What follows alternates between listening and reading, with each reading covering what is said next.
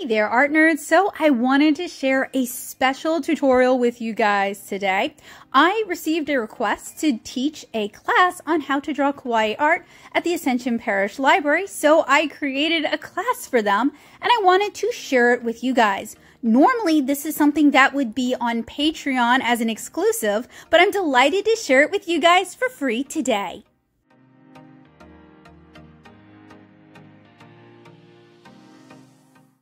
Today, I wanted to try out a new format for how I share my classes and class materials, combining the presentation with the time lapses for the demo materials that I recorded. So I'm going to have the full presentation up on my Patreon if you guys would like to peruse it at your own speed. But hopefully I will be able to share with you guys enough information and how-to that you can start drawing cute art. I'm Becca. I'm a comic artist and illustrator, and I did conventions for over 10 years. We're going to be talking about drawing kawaii art, dots for eyes art, cute art, that sort of thing. It is actually very simple. It began in Japan, and you can look to Sanrio or SanX for some influence and inspiration. But American retailers have also kind of started doing this and making it their own, like with Tsum Tsum, as well as Pusheen, as well as Squishmallows. Now, all of these have something in common, and I want you to be thinking about what elements these have in common while we're doing our demonstrations and we're talking today. It also is important for us to talk about the elements of what makes things cute and how we can really emphasize that. So we're going to focus on the dots for eyes style today, and it's a very simple style to kind of learn and to master. I'm starting with some little ovals.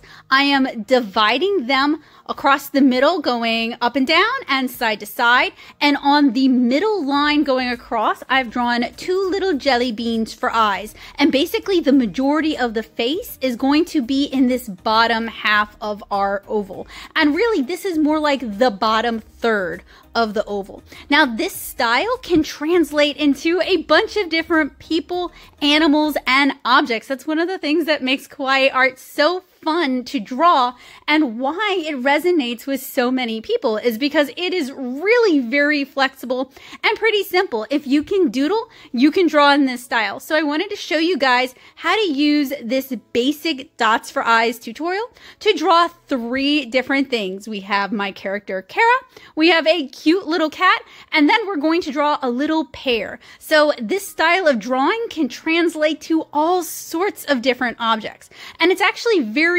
easy to change the expressions in this art style to convey all sorts of different emotions. It takes very little to be able to adjust it. So we're going to do our little cat face here, and by adding just two little slanty eyebrows on top and kind of a little V-shaped mouth, we can make our cat look upset.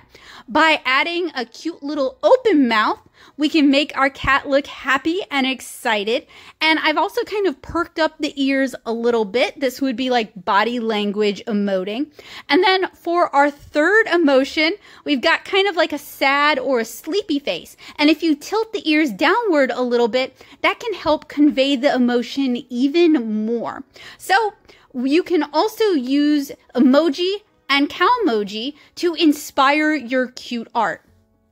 So you can really see a lot of how we draw our cute characters represented in emoji and emoticons and cowmoji. So if you're drawing along at home with me today, I would like you guys to do an exercise inspired by emoji. So I want you to pick three different expressions and practice drawing them in either the dots for eyes style or your own cute art style. And I want you to think about how to abstract your shapes or simplify them so that you can make things even cuter, even rounder, even bubblier, because when it comes to drawing cute art, we're really looking for rounded and softer forms. That's going to give it kind of the image of being almost childlike, and it's going to make it a lot cuter.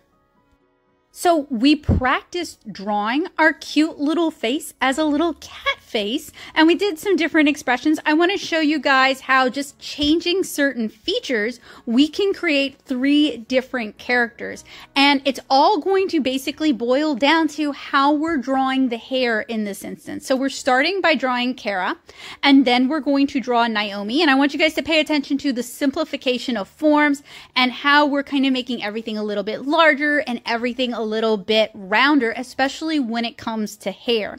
I'm changing the facial expressions just a little bit, maybe tweaking the eyebrows just a little bit to give the characters a little bit more personality and make them look a little bit more like they look in the comic, but everything is pretty much the same in terms of the face from character to character. So this is a very, very simplified, very pared down art style. And if you guys are interested in learning how to draw characters in a variety of art styles and finding your own artistic voice, I've got some tutorials here on the channel that I think will help you guys out with that. So we have Kara, Naomi, and Pancake. And this part is totally optional, but I'm going to go ahead and ink them so you guys can see the details a little bit better. So we've got our sort of jelly bean eyes. We have a little sideways jelly bean for the mouth, and then the line is very simple. It's just a single line, slightly curled upwards for Kara. I'm keeping the hair really rounded, very simplified, and somewhat bouncy. And for this style, I'm actually going to cover up her ears, which isn't what I normally do when I'm drawing her, but for this style, we really want to kind of simplify things. If we can simplify the details, it's going to be easier to read, it's going to be quicker to read, and it's going to come across as much cuter. Same sort of thing for Naomi with the jelly bean eyes and the little jelly bean nose and the single line mouth. I'm adding the little like curls in front of her ears since that's a distinguishing characteristic of her design. So that's what we're really thinking about when we are super simplifying our character designs, is those distinguishing characteristics. And this is something that I think about when I'm doing commissions, when I'm drawing people's portraits, is how do I simplify what's going on so they still look like themselves. They're still recognizable as themselves, but it comes across as much cuter and more rounded. So for her hair, I left the curls in her hair very simple, almost cloud-like, with a few stray hairs peeking out here and there. What I want you guys to do if you're drawing along at home is spend a few minutes drawing your own characters in this art style. If you do this exercise and you choose to share it online, I would love it if you would tag me at Nattosoup, Nattosoup, so I can see the art that you've drawn. So a lot of the thought process that goes behind drawing cute people can also be applied to drawing cute objects. So we have an acorn here, very rounded, very soft forms. Next, I'm going to draw it in a slightly more detailed chibi style where we have the more anime inspired eyes. So rather than the dots for eyes or the jelly bean eyes, we're going to have much larger anime style eyes that are going to take up about 1/3 of the face. Now, if you're interested in learning how to draw in this art style, I have a bunch of tutorials to help you out. So make sure you check the description down below for several tutorials that'll help you nick the knack of drawing in manga-inspired art styles. Due to time constraints, I don't want to go into too much detail in drawing in this style. I'm going to basically leave this as a time-lapse demo, and hopefully you guys will feel inspired to check out some of the tutorials that I'm going to link in the description below. I really want to focus mostly on us drawing dots for eyes art, but I did want to show a few other styles that fall under the Kawaii umbrella. And believe me, what I am presenting today is not the end-all be-all. It is not everything that is cute, and I am by far not the #1 expert on this topic, although I did study it quite a bit when I was in grad school, and there's a lot of interesting theory about what makes things cute. And basically, the more we draw it to look like a baby, large forehead, large eyes, small but expressive nose and mouth, the more our brains are going to read this as cute. So keep that in mind when you're designing your own cute art styles.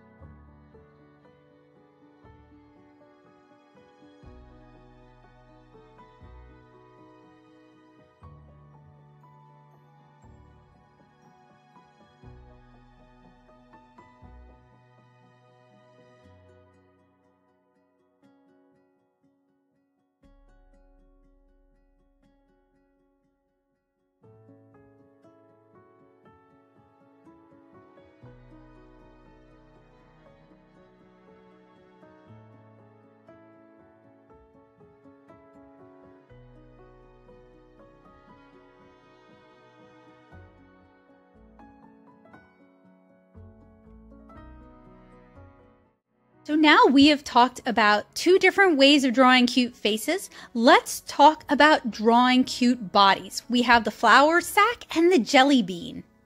The flour sack is basically rectangular in form.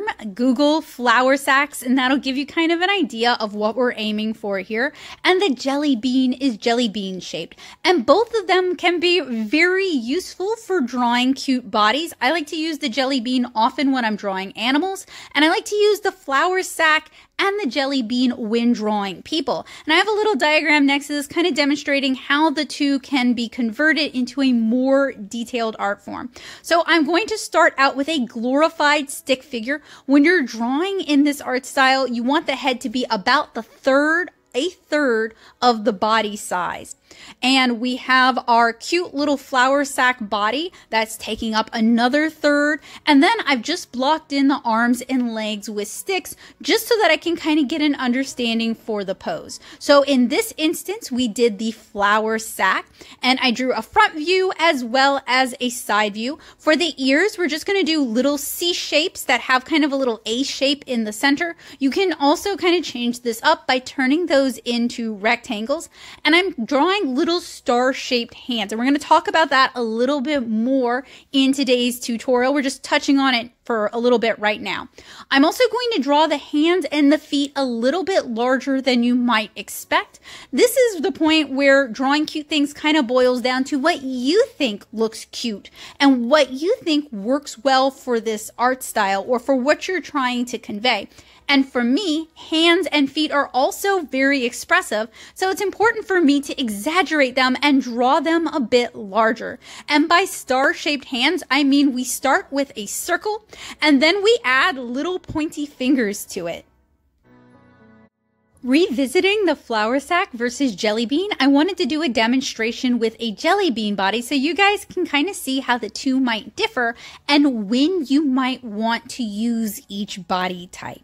And for me, if I'm drawing younger characters or animals, as I mentioned before, the jelly bean body works quite well. If I'm drawing more femme characters or characters with larger hips, the jelly bean body works very well for that as well. If I'm drawing more masculine characters, the flour sack can work quite well because we can really kind of exaggerate the shoulders. So this is how we draw the jelly bean, and I'm going to just kind of flesh this out, designing a little character around it so you guys can kind of see how it'll work as well as the differences between the two bodies and how I approach them. But other than the torso itself, I don't really change a whole lot. The head is still 1/3 of the total body.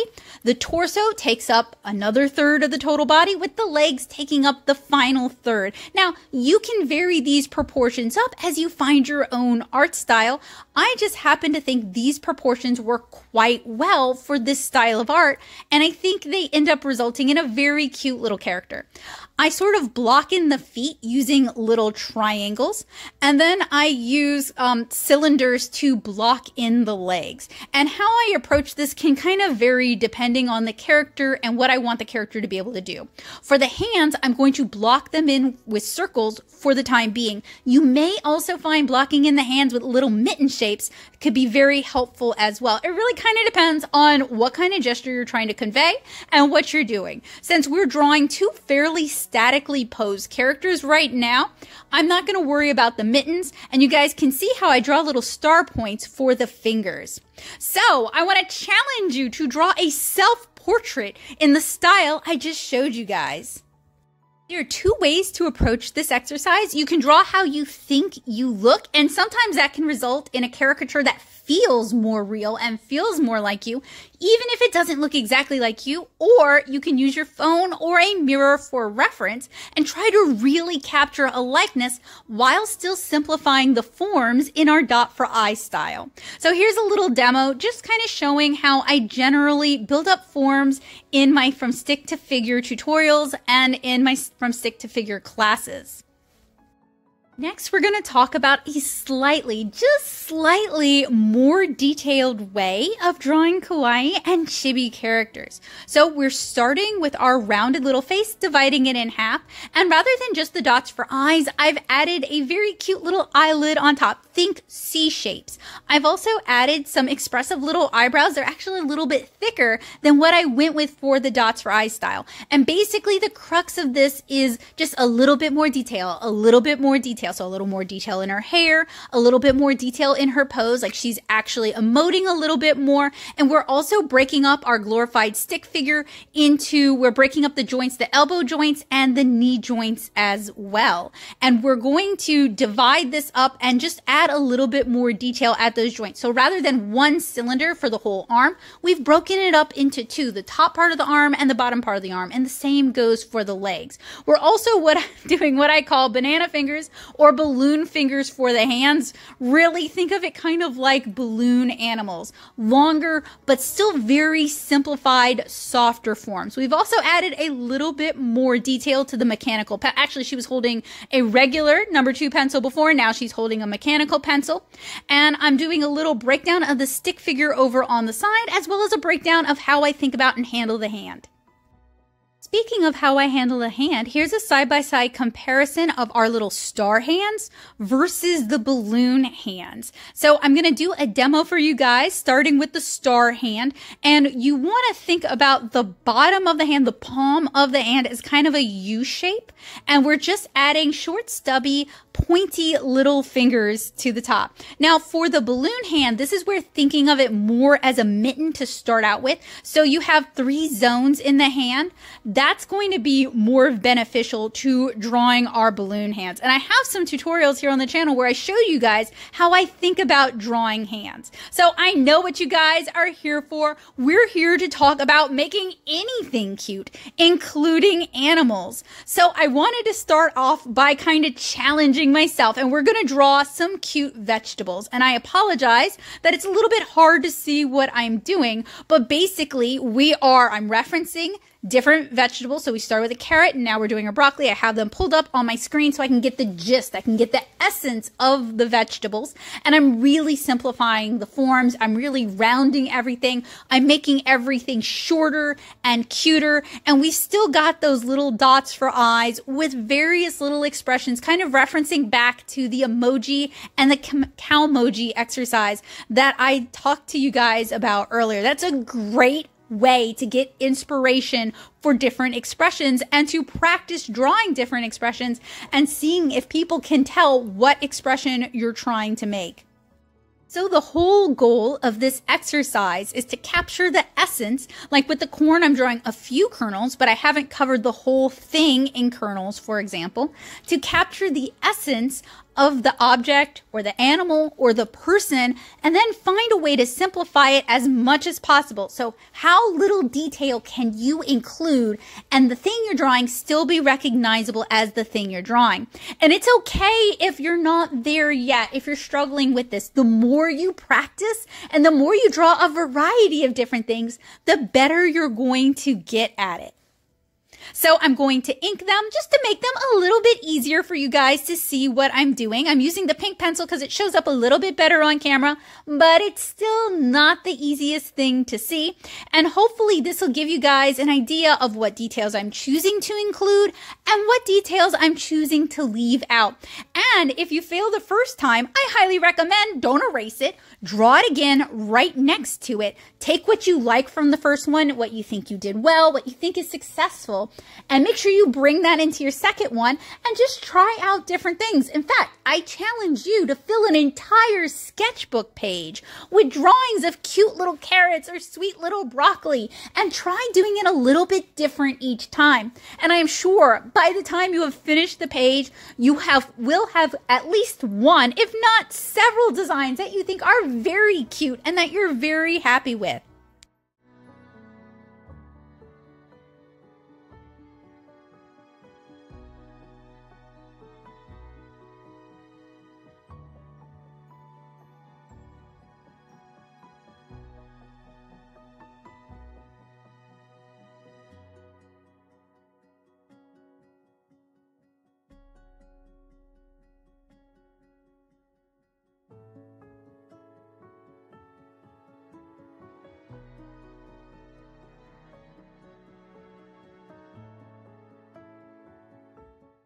Now I know how much you guys like mushrooms, so I thought I would draw some very cute mushrooms for you guys. And I am referencing mushrooms as well. So I'm actually drawing specific mushrooms, although I cannot remember which ones are which.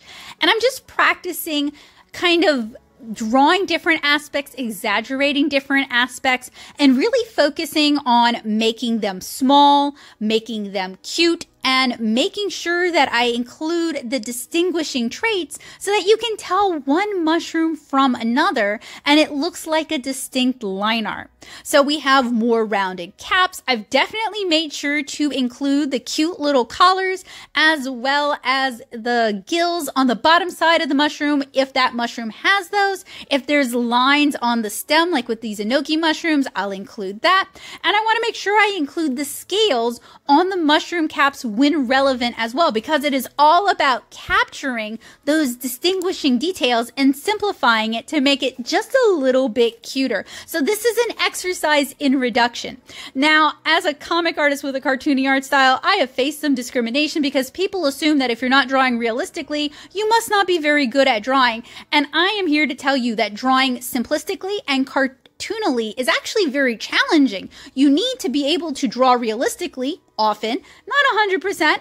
Cartoony art is a good place to start, but you do need to be able to look at the world around you, think about the world around you, decide what to abstract, what to change, and what to adjust, and then execute that. So you're taking things that you might see in the real world, you're thinking about them a whole lot, you're changing them up a whole lot, but they still need to be recognizable as those things that you're drawing. So I think, as a very biased, cute art style, cartoony comic artist with a manga influence to her art, that cartoony art is actually more challenging to do well than realistic art. That is not said to discourage you, but to inspire you. If you can draw cute cartoony art, you've already got a leg up because you know how to look at the world, how to internalize the world, and then how to communicate the world that you have in your mind with other people. So go you!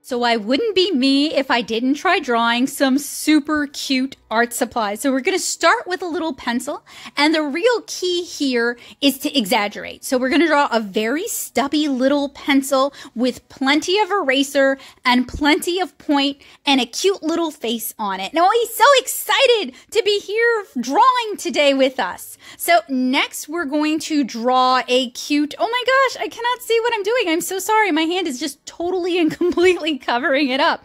A crayon! We're drawing a cute, sleepy little crayon, and I actually wanted to draw a few different crayons. I wanted to kind of iterate on this idea like we were talking about earlier so that I could come up with several different cute crayon designs. And while I was working on these, I was kind of thinking about how cute these would be as stickers, or maybe as a repeating pattern, or maybe even as a washi tape. So this kind of cute art, like this ruler here, who is a very short little, maybe 2-inch ruler, this kind of cute art translates well onto things. So not only can it be useful when creating comics and comic characters and OCs and drawing caricatures, but it can also be useful in product design and designing cute merchandise that you might choose to sell. Let me know down in the comments if you guys would like some art supply / school supply stickers, because if you guys are interested, I will definitely get on it.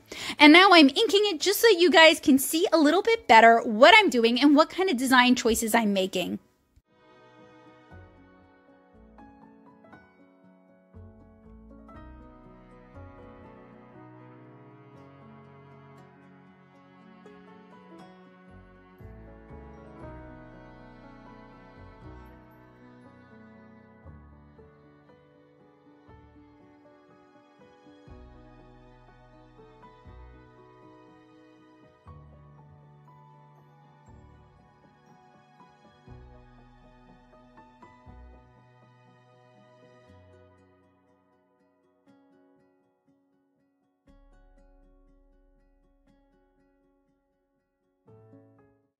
I think it is high time for us to draw some cute animals. So again, I am referencing using Google the various animals that I'm drawing. We're going to start with a cute Shiba Inu, and I really want to exaggerate the facial expression. I really want to exaggerate the little eyebrows. I really want to exaggerate the ears. Next, we're going to draw a way too simplified cat, and then we're going to draw a, a guinea pig. We're going to draw, I like how I couldn't remember. We're going to draw a guinea pig.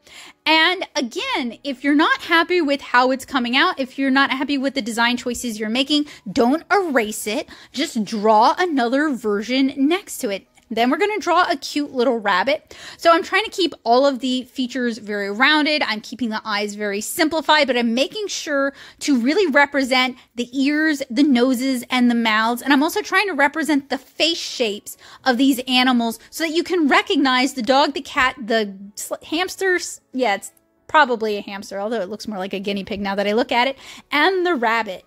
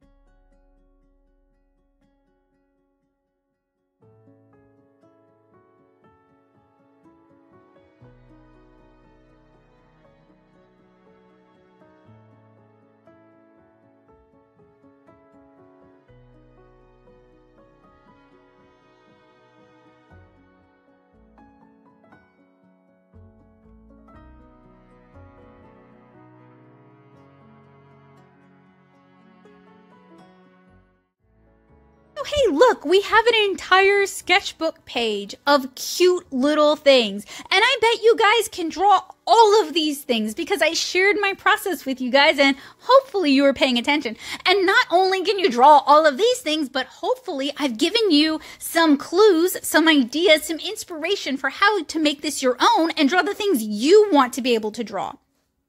So you can make pretty much anything cute using simplification and exaggeration. Gundam and Chibi Gundam are an excellent example of this. The larger head, the shorter torso and legs, the larger weapons, and the larger headgear all lean towards cute. It's kind of that babyfication and that simplification. Solid Snake here with the larger head and the smaller torso, the larger expressive eyes and more emotion on his face reads as cuter than the more realistic, more detailed version.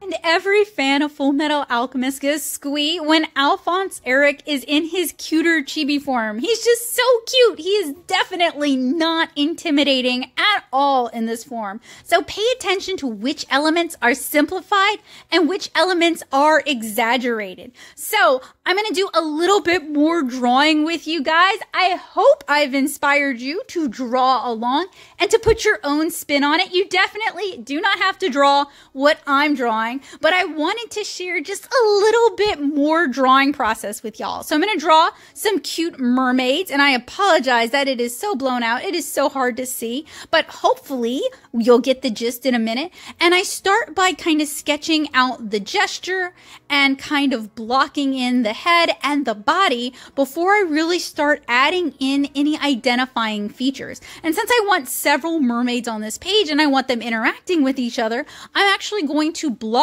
out several of them before I really start creating characters out of them, giving them identifying characteristics, giving them different hair and different clothing and different personalities, because I want to make sure that they'll all fit on the page and that it seems like they're all interacting with each other. So while I'm doing this, I want you guys to notice some things. What kind of bodies am I using for this? Am I using the Jellybean bodies or am I using the flour sack bodies? What kind of eyes am I using for this? Are we using the Jellybean style style eyes, or are we using the more detailed eyes? What kind of ears did I draw? Are we using that C shape to simplify the ears? What kind of hands are we going with today? Are we doing the star-shaped hands, or are we doing the balloon hands? All of those choices are valid choices. It's really just a matter of taste and what style you think will suit the illustration or your goals for the illustration better. You might decide to draw some mermaids along with me, and you might decide to go with the balloon hands and the jelly bean bodies and the slightly more detailed eyes that have the eyelid going on top of them. And that's a valid choice. If for these, rather than just like a smooth face, there's actually a little bump for the cheek, and that's a design choice. The round, chubby, cute cheeks read as cuter, read as more baby-like. And remember what we talked about earlier. The more things look like a baby version of themselves, the cuter we find them, like Baby Yoda versus regular Yoda. Keep that in mind. So even though we are drawing mermaids and we're drawing it very simplified, I still want it to read as mermaids. So I'm drawing in the fins and I'm drawing in just a little bit of jewelry. Just keep in mind, the more details you add, the harder it is for your viewer, your audience, to see what you've drawn. And sometimes that can be useful. Like a super detailed comic page is going to encourage the reader to linger on that page. But for this sort of art style, it's meant to be read very quickly. It's meant to appeal to the audience very quickly. So keeping the details to a minimum, just enough to give each mermaid a distinct personality, is really what we're going for here. Now, I wanted to go with 3 different hair types. We have a longer haired mermaid, we have a mermaid who has dreadlocks, and then we're going to have a mermaid with shorter hair. And I also wanted to think about how the hair would handle underwater, how it would move. So you guys have noticed I have rotated my sketchbook around, and that's just to make it easier for me to draw the face of the mermaid who's upside down. As I've said in many of my other tutorials, feel free to flip around and move your sketchbook in a way that benefits you and helps you draw what you want to be able to draw. So even though I have drawn this sort of thing 1,000 times, I'm still doing my underdrawing, I'm still doing my stick figure, I'm still doing my construction lines, I'm still trying to figure out where everything is going to go. Now, some artists don't need to do this, and that's fine, but some artists do, and I find that it helps me draw more consistently, and it helps my art look better. It keeps the eyes in line, it keeps the facial expression on track instead of like wandering to one side of the face. It's just a system of drawing that I find helpful. If you like what I'm doing and you would like to learn how to do this, I've got a bunch of tutorials on how to draw and paint people. I'll link that playlist for you guys down in the description below. And I've also got lots of drawing in general tutorials, because I sincerely believe that if you want to learn how to draw and you're willing to put the time and practice in, I can teach you how to draw. So I'll link those playlists down in the description for you guys as well, because I want to help you guys make art a habit. And to me, drawing is one of the most accessible forms of making art. Maybe it isn't the absolute most accessible, but it requires very few materials. It requires very little money, and you can do it just about anywhere. So now we have our 3 little mermaids sketched out. They've got fairly distinct little personalities, and I'm going to go ahead and ink them because at some point in the future, I would like to watercolor them. I think they will be super cute. Now, if you would like to paint with me, I have some start to finish tutorials where I take you from the sketching process all the way to the inks and all the way to the finished watercolor. I'll be sure to link that playlist for you guys. There's a lot of just step-by-step how I'm drawing things for you guys that I think you guys will really enjoy. So even though I talked a lot about keeping the hair simple, and you should keep the hair simple, we have 3 different characters on this page. So I want to make sure that they have 3 distinct hairstyles, and I also want to make sure the viewer understands that they're underwater, which means we need to have some movement in the hair. The hair needs to be heading up towards the surface of the water, like it is lighter than the mermaid's mass. We also need some movement in the hair. So for this mermaid, for example, her hair is up and moving behind her like she's swimming forward. And I'm also adding some star accents as well as some pearl beads around her neck just to add a little bit of personality. So these sort of small character details can help create different characters while still using a very simplified, fairly basic art style. It does come down to which details you choose to include and which ones you choose to leave out. We talked a lot about drawing kawaii art today. There are a lot of different ways to go about doing this, so I highly encourage you to go out there, find art styles you like, find artists you like, and do your research. Practice drawing your characters in their art styles to see what elements of that style you like, because as artists, we stand on the shoulders of giants, and the way that we learn is by learning from the artists who came before us. So in that way, no artist who has benefited from the knowledge of another artist is truly self-taught. We're all teaching each other and we're all learning from one another. I hope I was able to help you guys out today, sharing what I have learned about drawing in this art style, and I hope I've inspired you to pick up a pencil and to give it a try. If you're looking for more art tutorials, make sure you check the description below, and if you're one of my amazing patrons on Patreon, I have shared the presentation that goes with this video over there so you can pursue it at your own pace. They're kind of designed to go hand in hand. When I taught this class in person, there was a bunch of in-person demos and me taking volunteers and me showing them how to do what I'm doing over on the whiteboard. So hopefully you guys were able to get kind of a taste for that in today's tutorial. If you're looking for more inspiration or more of my art, I hope you guys will check out my comic 7-Inch Kara. You can read it for free at 7inchkara.com, or you can check me out on Instagram. I am at Nattosoup, Nattosoup, for just about everything. If you decided to draw along with me today or felt inspired by the information that I shared with you guys, I would love it if you would show me what you've drawn. You can either join me in my art-centric Discord server, the Paint Box, and I'll try to remember to put a link to that down in the description below, or I would love it. It would mean the world to me if you would tag me so I can see what you've been drawing, and maybe that'll inspire other people to give my tutorials a try, because it's really important for me to help as many people as possible make art a habit. Art and drawing have been such a wonderful, fulfilling part of my life. It's allowed me to meet and reach so many people, and I would truly love it if you guys would help me meet and reach even more people who might enjoy learning to draw from me. Thank you guys so much for hanging out with me today. Here are my links. If you found it helpful, useful, and informative, leave me a big thumbs up. And if you like what I do, make sure you hit the subscribe button and click the bell notification so YouTube can let you know when I've updated. I hope you guys have a wonderful day, and I hope this has been helpful, useful, and informative. Huge, huge, huge thanks to my amazing patrons over on Patreon. Their support helps make tutorials like this possible.